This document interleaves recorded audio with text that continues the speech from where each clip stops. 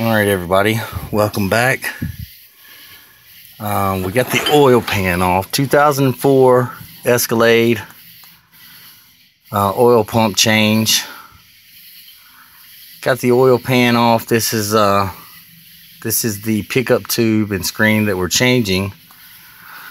You see all the buildup on it. It's gotten a little hot a few times. Pretty dirty, but it does have 280,000 miles on it. And so what we're going to do here is go ahead and take this pickup tube off. I haven't looked inside the oil pan yet. Just dropped it down and slid it back for right now. And so let's take this pickup tube off right here, and I think it's 13 millimeter.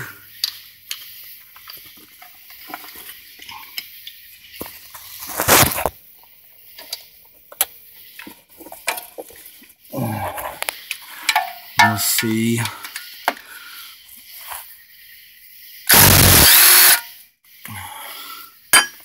I think it's one more that holds it on here. Yeah, back here. Put those bolts to the side and take off this other right here.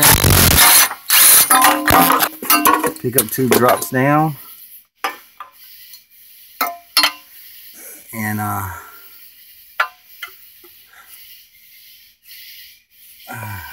now that we get a good look at it, it actually looks like there's a cut in it right there where they just cut the ring off. Huh.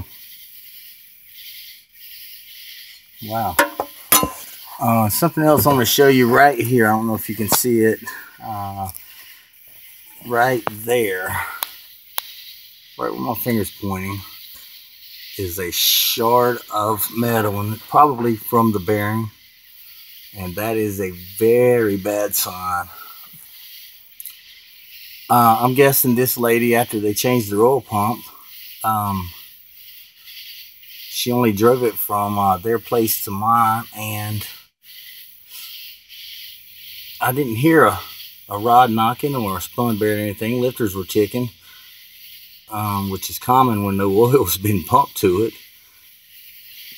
So I hope that she doesn't have a spun bearing here soon, and we're pulling this motor and just rebuilding it, all because somebody put an oil pump in, didn't really know what they were doing.